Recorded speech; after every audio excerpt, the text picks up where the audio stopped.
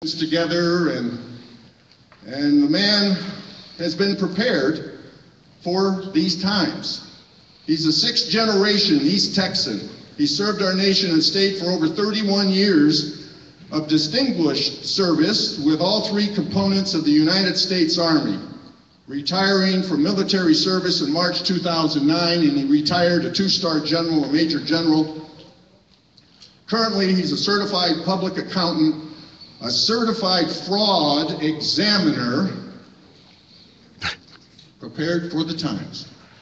John owns his own firm in Tyler, providing professional and personalized accounting and tax services, including the performance of non-routine forensic and investigative accounting. He's a key leader in local Smith County veteran activities. He's the co-chair of the Mayor's Roundtable for Veterans, and has been instrumental, along with others, to really raise the visibility of the needs of veterans and programs that would help them. He's accounted for an organizational budget in excess of $750 million and responsible for nearly 20,000 employees.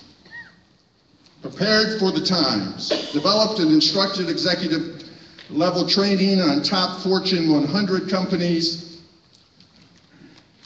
He's earned 2 master's degrees with an MBA and from LeTourneau and a Master of Science from Kansas State. He also attended Iowa State University, got additional training at the University of Texas at Tyler.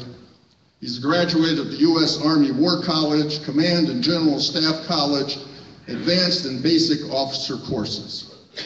And of course, the most important thing, John and Tracy have been married for 28 years and have 3 children.